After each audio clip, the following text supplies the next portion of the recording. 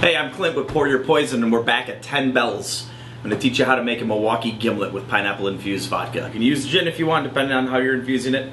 I'm using pineapple chunks, of course, because it is our homemade pineapple infused vodka. Fresh lime juice, a little bit of sugar, a little bit of simple syrup. That's all you need. So we're going to start with a pint glass, several chunks of drunken pineapple. So we're going to muddle this up, get a little flavor from the pineapple.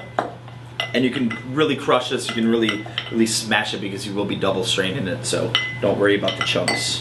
Okay, we're going to use 2.5 ounces of pineapple vodka, 1/2 ounce of fresh squeezed lime juice, 1/4 ounce of simple just to start. So that's the basics, really simple drink. We're going to add some ice, we're going to shake this to emulsify it. Cocktail strainer and a mesh strainer.